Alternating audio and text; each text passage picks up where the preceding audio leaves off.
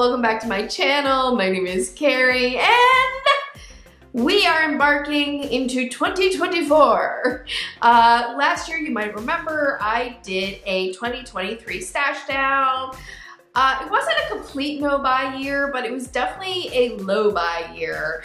And the thing is, I really loved starting the year out with sort of a list of patterns paired with yarn that I just had in a drawer ready for whenever I was ready to start a new make. And I was expecting that I'd only maybe got through half of the patterns. Actually, in fact, there's only 2 patterns that I did not make from my Stashdown list for last year, which I was like, whoa.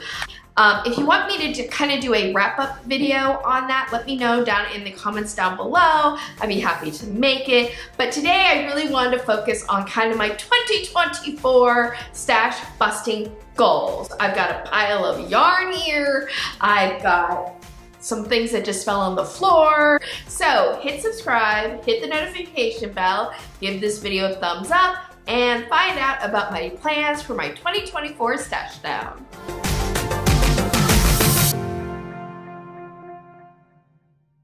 So I'm gonna hop in and start telling you the patterns I'm planning to work on this year, the yarns I've already picked out for them. If throughout the video you want to jump to something in particular, I will have timestamps down below. Also down in the description box, you will find links to all the patterns I'm going to talk about today, as well as any resources I think might be helpful. Some of these will have clearly marked affiliate links. So if you click on one of my affiliate links to do some shopping, I earn a small commission. These commissions, as well as tips from SuperThanks and Ko-fi, really do help support my channel so I can buy supplies for review, for demonstration, upgrade equipment, yada, yada, yada. It really does help me keep this channel going. So if you utilize any of my affiliate links, thank you so much. It is so, so greatly appreciated.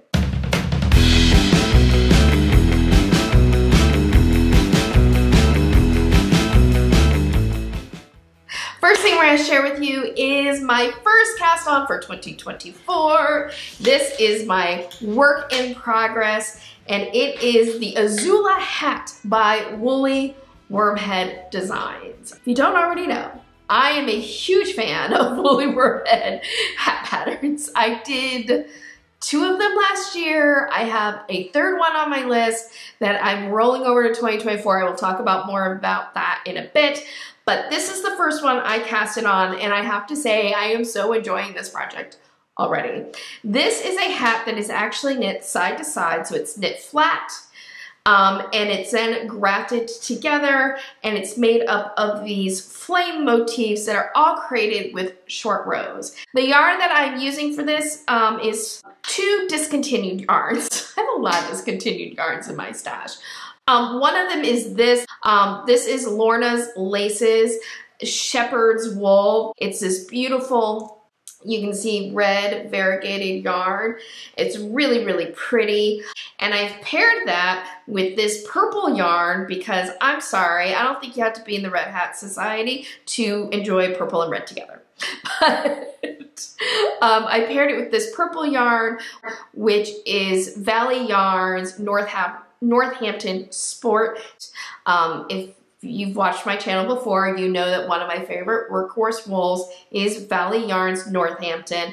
I have a whole video review about workhorse wools that I will put up here and down in the description box below if you want to watch that video. Unfortunately, they discontinued the sport weight. I'm always praying that they bring it back, but I got a lot of it in my stash, so almost any time I have a pattern that calls for sport weight, I am looking at this yarn. So I just thought this would be a great pairing. This pattern hits a lot of buttons for me. First of all, it is constructed of short rows. I absolutely love working short rows. And one thing about a pattern that utilizes almost all short rows is they work up very, very quickly. I mean, this pattern only has 53 stitches in it. The entire pattern the shaping is all done in short rows. There's no increasing or decreasing for the crown. All of the shaping, everything, the motifs, everything is created with short rows.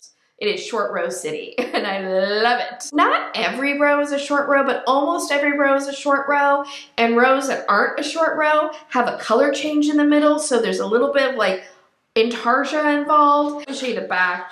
There's times that I'm having to carry yarn up the fabric vertically while a resting yarn is not in use.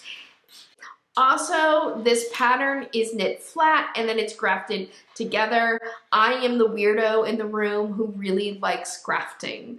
So yeah, hits a lot of buttons. Provisional cast on, grafting, short rows. For me, what is not to love? Okay. You may not love all those things. If you don't love all these things, this pattern may not be for you.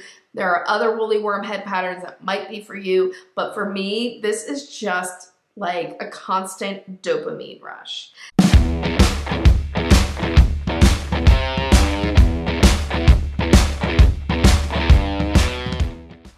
Next pattern we're going to talk about is my second woolly worm head project for this year, and this is actually a carryover from last year. That is the Aoneum, I have no idea if I'm pronouncing this correctly, Aoneum hat. This hat is actually a cable pattern on a pearl background. Originally, I was planning to use some lamb's pride wool with it. However, last year I also got a spinning wheel and I have started learning how to hand spin.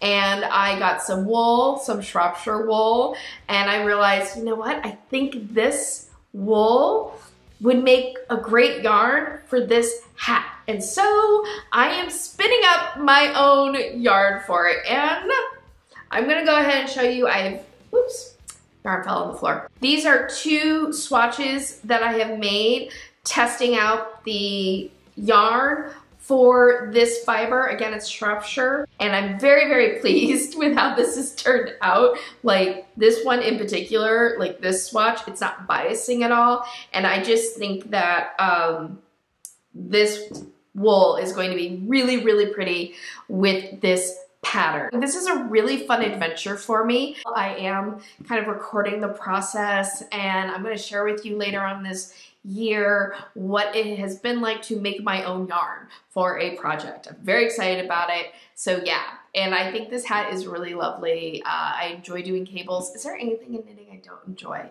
That's a really good question. Can't think of anything right now.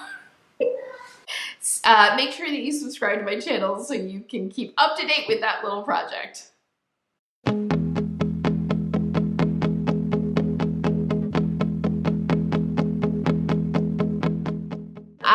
Last year was really into doing lace shawls. I did this one. I did the Half Hap Fade shawl by Lavish Design, and I did the High Sierra shawl by Romy Hill. That pattern I need to block, but it is almost finished. I actually finished binding it off at the beginning of this year, and I just now need to weave in my ends and block it, and I will be showing that off soon. My love for lace shawl knitting has not waned at all, and this year I am going to be definitely making this pattern, the Blue Duck shawl by Lavish Design. This shawl was designed with lace weight mohair, and it just so happens that I have a lot of lace weight mohair in my stash. A couple years ago, my mother-in-law passed away unexpectedly, and she was also a knitter, and I have inherited quite a bit of her yarn stash, including this lovely yarn. And when I saw the Blue Duck pattern and the mohair, I was like, I bet there's something in my mother-in-law's stash that I can use, and this is what I found. And I'm like, it is so beautiful, this yarn. It is a purple fuzzy mohair.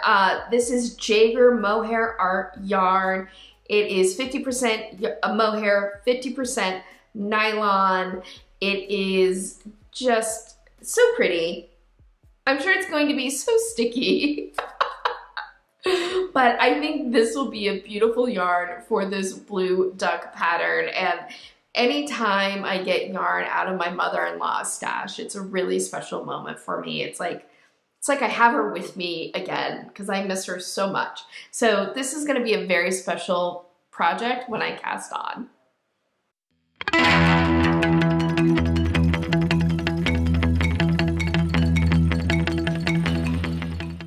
During the 2022 Fast and Off Yarn Along, I won a pattern, a Tunisian crochet pattern, the Iris shawl. This is a Tunisian crochet mosaic pattern. It's really gonna stretch my Tunisian crochet skills, which I'm really excited about because I really enjoy working Tunisian crochet. And I had bought the yarn for it and it has just been sitting and waiting, and this is the year I'm going to sit down and make this. So the yarn that I picked for it is this. This is Knit Picks Chroma. This is one of the few yarns in my stash that I'm planning to stash down this year that's not a discontinued yarn. You can still get Chroma. The first color that we have here is this beautiful bear yarn. It's a natural kind of white creamy yarn. It's gonna be the background color, and then this gorgeous, gorgeous self-straping variegating yarn called Carnival. And I just love this colorways. I'm so excited for it because it has purples and greens and pinks and oranges, and it has all the colors. Chroma is actually a sock yarn. It is 70% superwash wool, 30% nylon, but I'm going to be utilizing this in this Irish shawl pattern. I just think that the two colors are gonna be like, I just think this is gonna be a stunner. I really do. I've got high hopes for this project.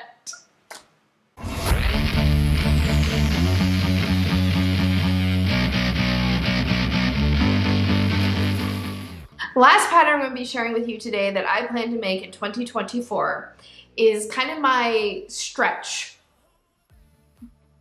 goal, more even so than the Tunisian crochet project, because I have been knitting for over 20 years now, a very long time, over 25 years, yeah, for a very long time. And there is something I have never knit. I have never finished a sweater pattern. Yes, that's right. I have never been much of a garment knitter. I've always been more of small projects, hats, gloves, shawls, things of that nature have always been more my jam. But a couple years ago, I won a pattern and I saw this ethereal sweater by Knit Joy. It is a yoke sweater. It is knit top down in the round. Interestingly enough, I've never been a huge fan of yoke sweaters. But I really liked this one. I liked the color work, that it's a slip stitch pattern. So the color work is fairly straightforward.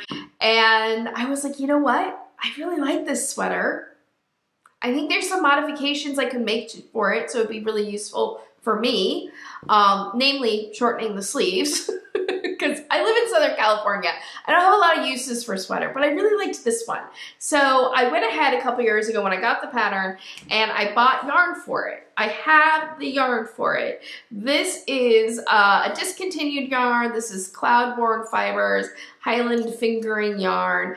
I have all the yarn I need for this project. I just need to sit down and start making it. So this is the year. This is the year that I am finally going to knit a sweater. I'm going to climb that hill.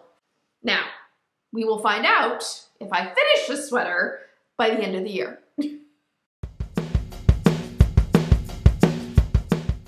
Those are my plans for my 2024 Stash Down goals. Those are the patterns I'm going to be working on throughout the year.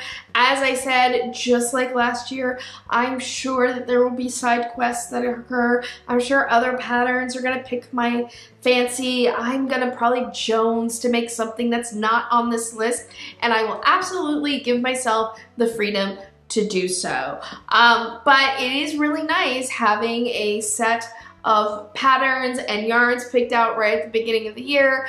These will all go into a special drawer so that when I'm sitting there at the end of one project, getting ready to do my next one, I will sit there and go, wait a minute, what's in my drawer? And probably pick one of those out unless something else inspires me. But what's really nice, like I said, is that having this right at the beginning of the year, I'm definitely a more productive knitter. I don't have downtime in between projects trying to decide what I'm gonna make, and kind of ended up, a lot of times when that's happened, I've sort of ended up in this limbo place where I'm like, I guess I'll make another dishcloth just because, and I'm not really feeling all that inspired by it. I have to say, in 2023, all of my knitting felt very inspired. I was excited about everything I made last year. And I think that was because I started off the year with a list of patterns and yarns that I could work with. And I didn't have sort of this indecision time like I've had in the past. So I'm very excited to leap into oh, and it is a leap year. Just realized I am excited to leap into 2024 with this set of patterns. How about you? What are your making goals for 2024? I'd love to hear about them down in the description box below. Is there a knitting technique that you're excited to try out? Is there a new pattern that you are very excited to try out? Is there some special yarn where you're looking for a pattern for it? I love to hear about it down in the comments. I hope that you enjoyed today's video. If so, please make sure to give it a thumbs up and share it with your other knitting, Tunisian crocheting friends. Liking videos, sharing videos, commenting on videos, all ways that really do help support my channel and help grow this space. I hope that you have a wonderful rest of your day, evening, weekend, weeknight, whenever you may be watching this. I hope that you have a wonderful 2024. And as always, happy health and happy making. Bye. We're gonna stash down like the good old, I don't know why, somehow I hear stash down and I heard hoe down, and all of a sudden I was ready to do-si-do. Cause you know, I am a white girl in America. I had to do square dancing classes. Did you have to do square dancing classes in, like, as part of gym? Let me tell you, there's a whole weird history about that, but I don't know if this is gonna be a low-buy yarn. All right, first thing I'm gonna talk about is actually my first, technically it's not my, I'm not counting it as my first count on. Don't overthink it, don't overthink it. Okay. Maybe I'll become a huge sweater pattern knitter. Maybe like I'm gonna fall in love with sweater knitting after this. You never know, it could happen. Or it could end up like so many garments in a whip pile. We'll find out.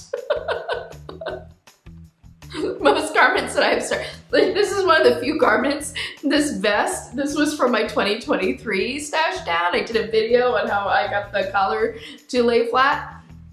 But this is one of the few garments that I've actually ever finished.